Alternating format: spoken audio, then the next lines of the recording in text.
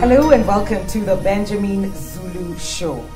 Now, if you're my age, Zulu nachezea hapa almost getting out of youth, 34. So at my age, most of my people, my friends, are married. And most of the times, if you are not married, then your opinion on what a marriage should look like, what it is all about, is not taken seriously. Sometimes you don't even volunteer because, what do you know? You and your single life over there. What do you know? Yeah. So sometimes when you look at the dynamics in different marriages, from outside you're wondering, is that what it's like? Is it the normal ups and downs? There's something more. And sometimes you'd see things happening very earlier on in marriage, and you're like, isn't it a bit too soon for that? And when you question the people who are in it, they're like, no, marriage is like that. But where I'm seated, I'm like, no, it should not be. But maybe sometimes we mistake the normal hiccups of marriage, and sometimes when someone is outright, blatantly abusing you. And leo tusaidiane. Akifanya hivi ndio tujue Zulu alisema. These are the things to look out for. So, thank you for bringing that up. As long as you don't have experience, they discredit your advice, your knowledge. How do you know? And so, let's go to philosophy 102. Okay. What is the source of knowledge? Etymology of knowledge. So, what is the source of knowledge? For you to say you know something, what should be the right source? Is it only experience or expertise? When doctors treat you, must they have suffered what they're treating you from? No. I have an answer for you next time when you ask me that question. So, yes. But why do you trust their treatment? Because they are experts. Thank you. They acquired the knowledge by learning, by training. And we trust the process of training. In the Catholic world, we have marriage counselors who are fathers, sisters, nuns. They're trusted. Their advice is accurate. They have never been married. Paul was never married. He wrote about marriage. And he was actually approved by God to be part of the Bible. Yes. So it's defensiveness to say you're not married. Doctor to me. It's defensiveness. You can know things through experience or can learn them through expertise, by training, by learning. You can study things and actually help pass on the knowledge. How? Sometimes people experience things as they don't learn. Yeah. Not all experience results in improvement of learning. Many people repeat the same things until they're destroyed. Yeah. But if experience, it's not experience that teaches, it's interpretation of experience, the right interpretation of experience that changes your knowledge, that rearranges your mental files and your perception about that subject, not automatically suffering pain, then causes people from going to the painful situation. People suffer, go back, because they lack the willpower to learn and implement. Again, learning does not come from awareness. Being aware is only the first part of learning. It's when you assimilate to a form of consciousness, then learning is complete. Okay. If you know something and does not help you at a time of decision making, it's useless. It's when it has formed part of your consciousness. Many of the things you learned in college, you don't know them consciously now. Your brain will be too overwhelmed. If you are to keep them in your conscious right now, all the things you learned. Yes. But they come in when you need to make decisions. That's when you know, I've learned. We improved. I'm doing better. This one, and you can't even know how it came. Because you have exposed, internalized it, and became part of your system, operating system. Never let people discredit your advice about something just because you have never seen it experientially. You go to a doctor who's younger than you, you're older than them. Yeah. And they ask to inject you in uncomfortable places, and you have to cooperate. Doctor, did you say this one? Because they're the solution to your sickness. This times one, times three. When next they come, and what do you think is the best way to? A younger doctor, you even call them some mothers. My daughter, did you say this one? You guide them by expertise. They respect it. Right? So let's talk about now what is the difference. Whenever you hear toxic marriage and abusive, you imagine ugliness. Yes. An ugly partner. Yeah. But the ones who are telling you usually warn you. When you meet them, you won't know whether they are capable of that. Many times the people describing their partners start with a warning. Don't expect to meet a person with horns. The things I'm describing are not coming from a horns, ugly devil. They start by warning. They're describing a human attribute I want to introduce today, which is the most dangerous, but it's not described. What is that? The duality of people's personalities. Abusive people are not ugly outright. Otherwise, you would flee. You wouldn't stay with them. You would marry them. If they were mistreating you consistently, there would be no dilemma. But they are not. In fact, when you hear a person who's saying how they're being beaten up, abused, insulted every day, you're wondering, and so? Yes. They are consistently bad. So what are you asking from me? There's no dilemma there. No dilemma. Yes. So if it's your dependency, because they're also feeding you, because you don't want the name of being single, because you don't want to be seen as if you can't be married, because of your own reasons, you are choosing. That's your choice. That person is clearly bad. Yes. That's the problem also with the devil, eh? He's not through and through bad. He has some perks. Like, well, I won't impose rules on you, enjoy life. That sounds nice. No pressure. You know, when you go to God telling you 10 commandments, no commandments, that isn't. Do you? Freemason. YOLO. Do thy will. Yes. Do what? Yes. Do thy will. When you hear toxicity, don't imagine ugliness.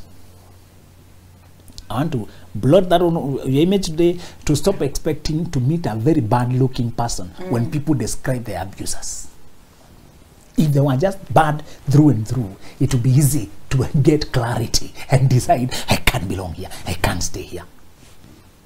Bad people have good things, good perks, good sides.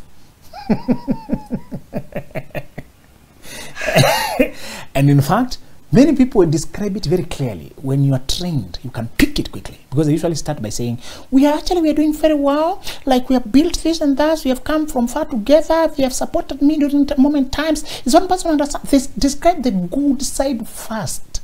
Okay. They'll present it very clearly. If you know how to interpret it, today I'm training you to be the doctor. Okay. You don't have to suffer it. Yes. So many of them usually tell you the dilemma clearly by telling you what is good.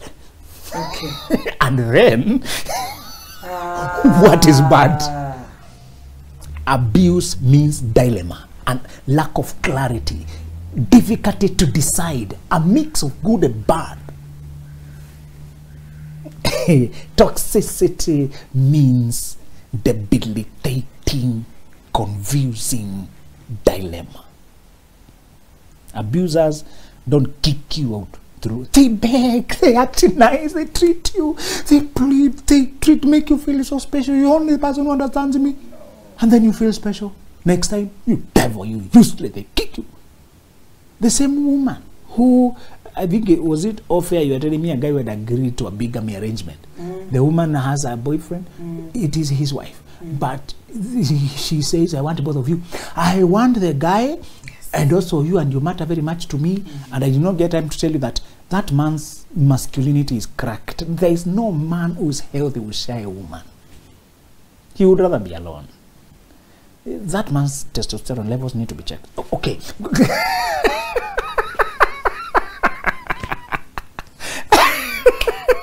So something is wrong. You hear polygamy but not bigamy. Yeah. Bigamy was a crime when you have not divorced the first husband and you married another.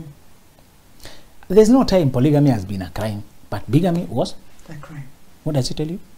For as long as the hyenas are the judges, yes, the goat will never have rights. Well put. Swahili translation. It's a Swahili proverb. Yeah. But to say, how come? Those were same concepts. Why was one a crime, the other one not? It's because who is writing the laws? Yes. We know who is.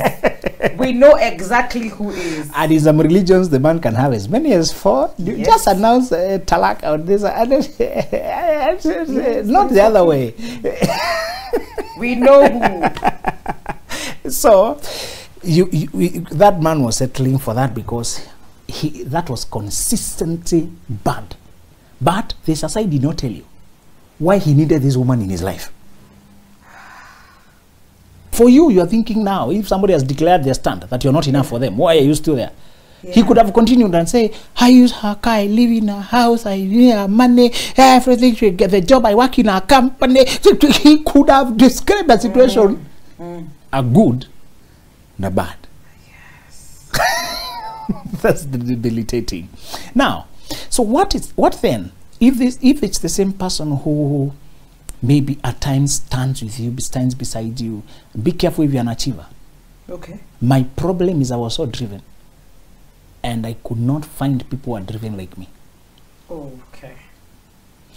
And I wanted to dream and get person to share the dreams with, and they are outlandish. Oh goodness. Things that one girl after the date, she asked me that was an exam because her head is spinning. Excuse me? That it was a day, it was supposed to be a lunch date. What did you do? We talked like we are talking now. No. Poor girl, what did you do to her? And she's a nurse. This is a working person. And I'm not saying anything about nurses. I'm just saying I harassed some people by my energy, thinking I'm being romantic. You gave her a headache. I learned not to be too intense. You know, I was coming from a place of, you hammer the point with a punch. I mean, you drop the point. Why? That must have been her longest That was a date bad ever. feedback, and I did not need to know that I'm getting another date. Yeah, that one you knew outright. I mean, when you're getting such horrible reviews, usually you need to go back and recheck. Is this really a field? It worked out fine. One time I auditioned for comedy. You the guy did? told me, you have very good ideas, only I'm not sure this is not the right packaging for them.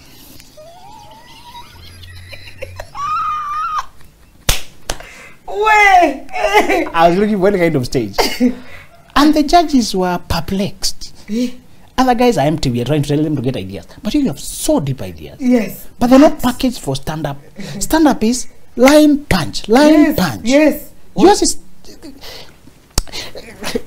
Help me. What is your field? Oh God. Zulu. You're very interesting. But there's something, I can't put a finger on it. But I think the packaging. So it's sometimes it's not they did this, it's what they occasionally do that I need. Okay. That's occasionally hold you up. And the worst type are those who are good for a whole month, for a long time.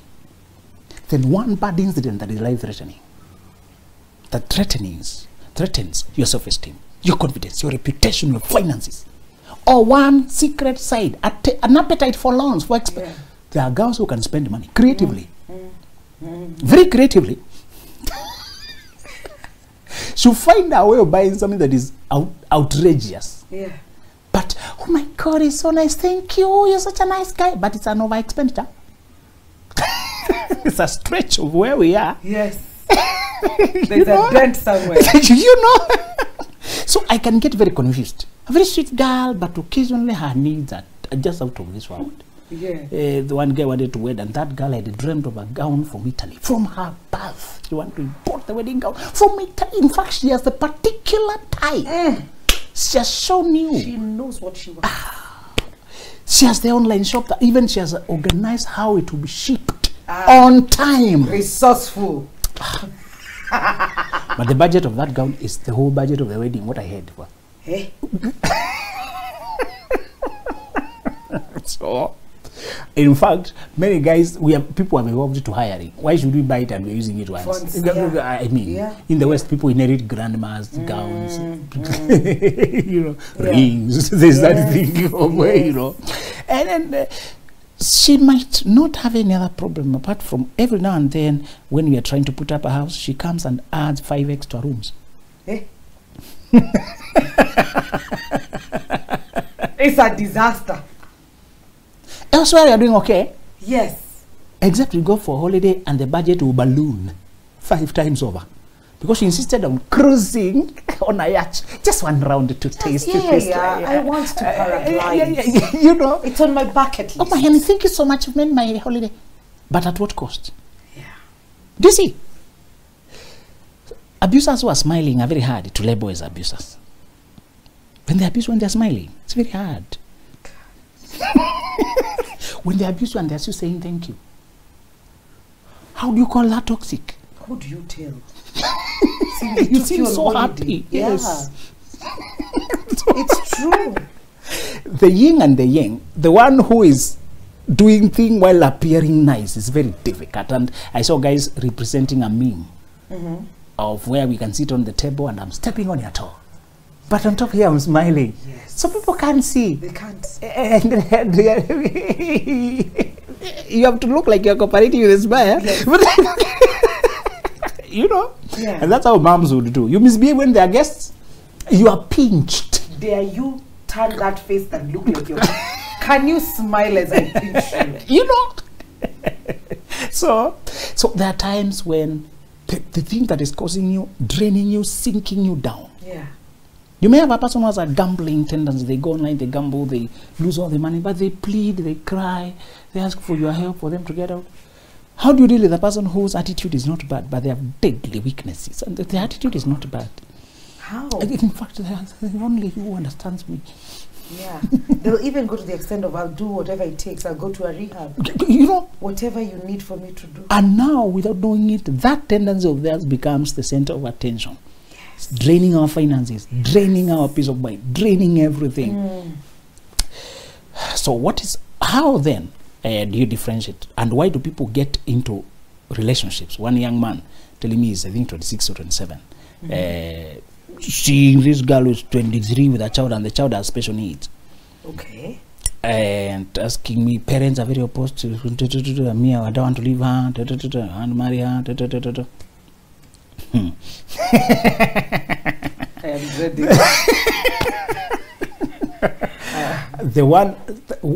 It's very hard to describe a situation when you are pitiful of the one who is in it. Okay. That young man will marry a problem because he is pitiful of the one who is in it. Okay.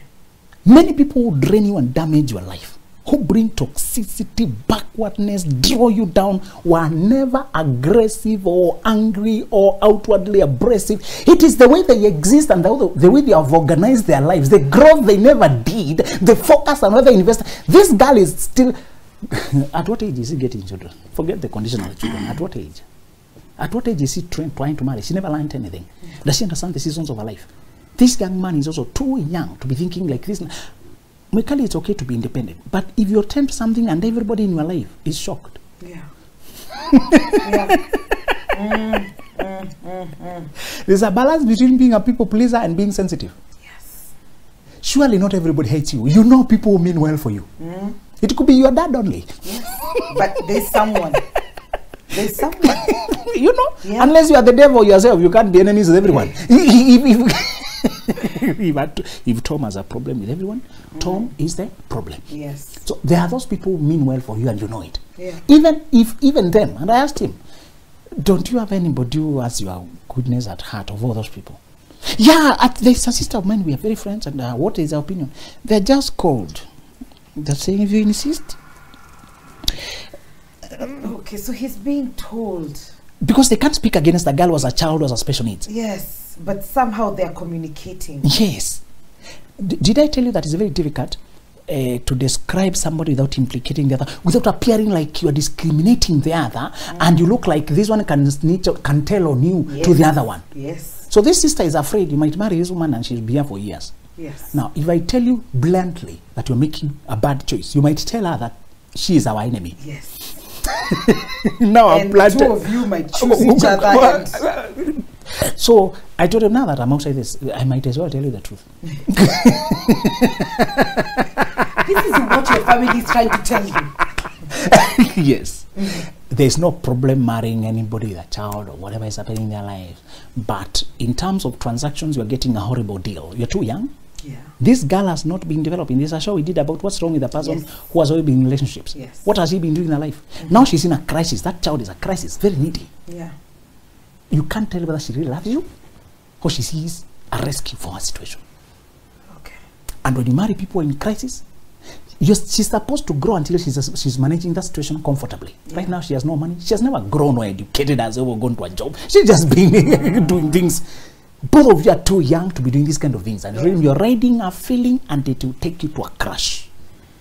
This woman will complicate your life without being abusive. She can be very polite even. Very nice. But the situation, the way she exists, the amount of money you need, the amount of attention you need, energy you need, work you need. So I told him, your father, I think it was his mom, no, 2 friends, 2 people, and the others outwardly, get out of here. But they have never been your friends anyway. So the ones who have been your friends, are rather, you know, that troubling silence. You explain and their comment is like, they sip water first. So, by the way, they take the story another direction first. Because they don't know what to do. Is lunch ready? The end. They moved on. So, is that I told him, you know you've made that right decision on the people who are for you, are excited for you. Yes. Not when they are permissive. Be careful with the permissive will of your mentors and the permissive will of God. Be careful.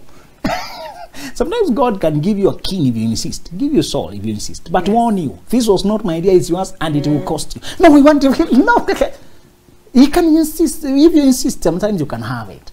So I told him, if you insist, you will marry her. But my friend, you will pay the price to the full. This woman has never developed herself. And I've always told men to grow until they are 31st. There's a softness I find among 27, 26, 27-year-old, 28-year-old. That is troubling. And blindness, that is all troubling. Oh, okay. I mean, you have gone to the market. What is this you're negotiating for? Yes. Is this a good deal? In terms of where you want to go in life? Yes. Is this what you want to carry? So, they're very impatient, presumptuous, too trusting, too naive. Yes. So the first category of how to identify toxic relationships is there are people who they torment you by the way they live. It's not who they are. Okay. This girl did not focus on growing herself. She went around, got a kid. She's still young. Instead of saying, hey, I'm still 23, my friend, I can't date now. I realize I made one blunder. I have like 3 years. I want to give my child a quality life. I want to organize. She's still ready to get. She has never learned. What was the one problem, if you may remember, of dating people who have always been in relationships? They have never become themselves. They'll be so needy you can't love them enough. You did not call me. You did not. So they'll start getting that attention from wherever because they're so craving and needing. So the one thing is identify the relationships that can torment you because of the way the person lives, the gaps in their life, the direction they are facing, the things they are procured, the addictions they have never addressed. While the person is nice and even empathetic. You know, sometimes even people ask you to leave. I think I'm tormenting you. I would think we can just break up. It's very hard to break up with a person who's talking like that. It's reverse psychology. No, Mia, you know, I love you and I care, and you know, and you quote some verses out of context. But love bears all things, hopes all things. That is patient. It was not romantic love, please. That love in that context. Please, romantic love, be practical and calculate from yourself. You're buying for yourself. The way you fit the suit, does it fit me? If I don't buy it, I'm not judging the seller. I'm saying I'm looking for what fits me. You self-carry when you pick. The second rule is that these people who mistreat you only once in a while, and then they say something came over me. It wasn't me. Others even accuse you. It's how you provoked me. See what you're making me do to you. You know, that group. The solution is to know true love will never even imagine hurting you, even when they are high on alcohol, high on anger. And we asked the other day, when they get angry or alcohol, do they beat up the police? No. They beat up their bosses? No. Do they insult the judge? Do they? No.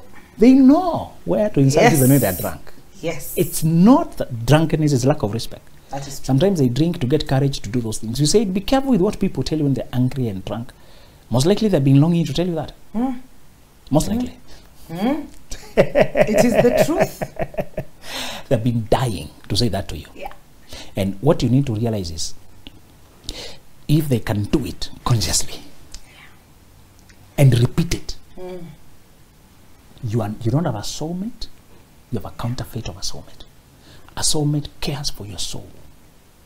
Mekali, the wonderful thing of growing together with your partner is you get to see the inside of them with closer clarity, to get to know their heartbeat, what they care about, what they live for, and you even feel compassion for their struggles. And you see how they're trying to make your life easier, how they're putting effort to make you happy, how you see that and you feel deeper appreciation.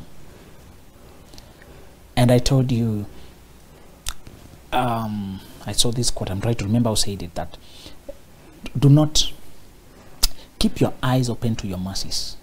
Okay.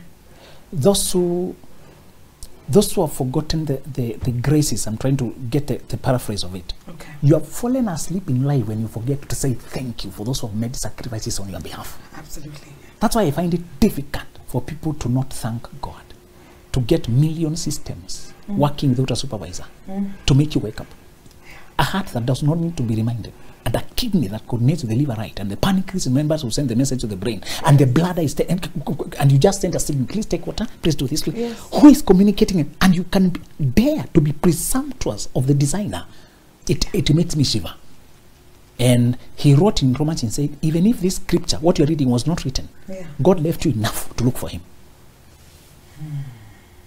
Your own body. The moment you become conscious to reason, see the eye, that the tiny dot in the middle of your eye is really the one that is observing, and you can see all this using such a tiny thing. Yes. And even the guy who was proposing evolution said it is insane to imagine the eye without its complexity evolved on its own. Charles Darwin admitted. He said it's actually absurd. Yeah. The eyes, so he was the challenges of his theory. That one of the most complex things we have is, apart from the brain is not visible, so sometimes we forget it because we are using it to process. We forget its own presence. Because it's the one we are using. Yes. So he said, because the brain is hidden, let's talk about the eye. Do you know your eyes are two and they never see two images? If you use two cameras, you see two things. Yes. To coordinate two cameras to see one thing, these eyes are so independent. One can damage, the other one is not working.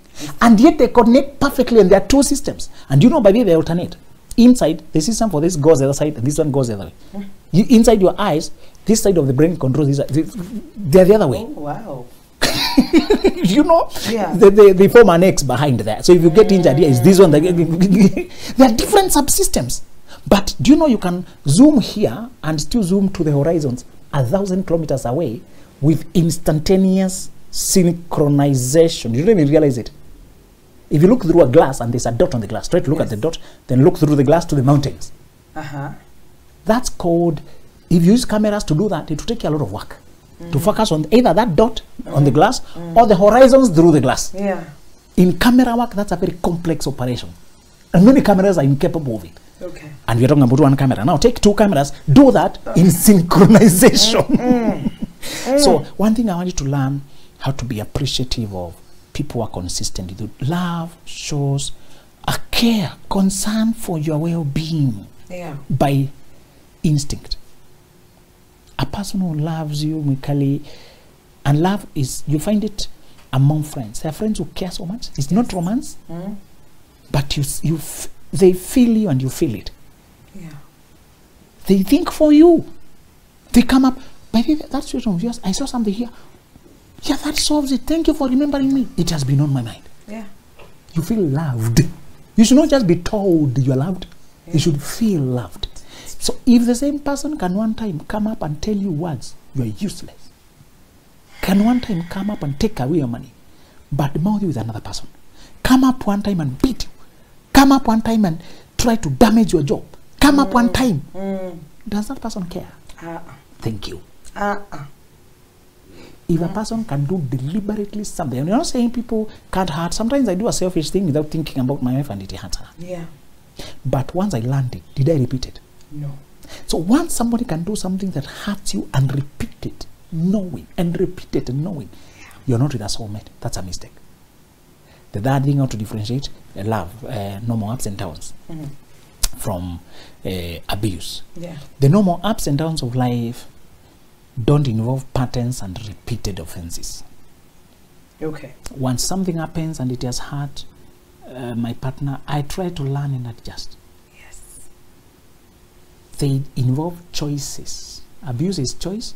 Ups and downs is weaknesses. One time my wife left and told me, remember to remove those clothes in the hanging line? And she spent 2 days away. She found some disappeared, carried by the wind. I think I forgot the moment she left. 2 days later. 2 days. She told me, surely, can I even trust you with our child? Will you forget it like that?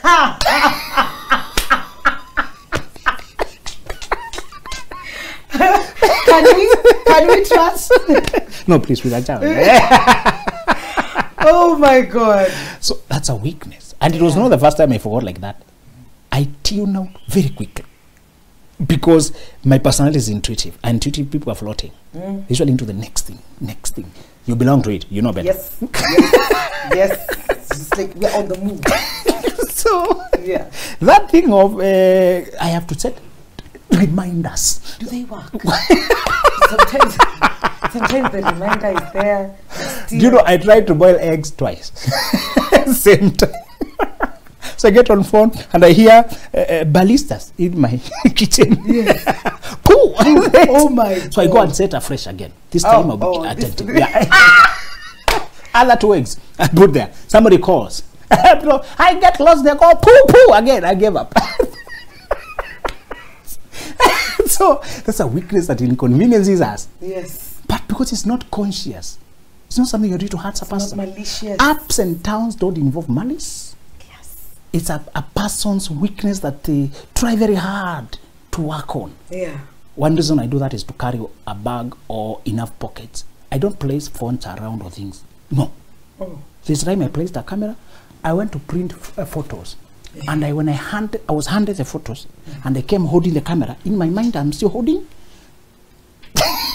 That's how I forgot. 3 days, it was new. I brought it to the student loan. It was the way to survive that semester, actually.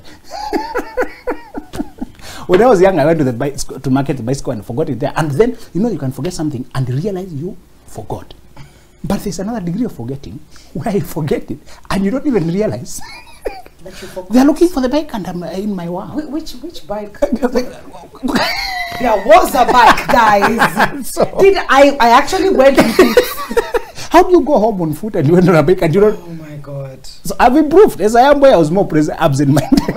Okay. So that's a weakness that brings no more ups and downs. Now we lose some clothes. This one's appears. Yeah. So what happens is you realize it's not malicious and the person genuinely apologizes and tries to change. Yeah. And one of the things is malice or abuse is when a person turns it on you, does not own up, puts no effort to heal you or to correct, and you can see vindictiveness or a quiet intention to keep you in the same place, to sabotage your progress.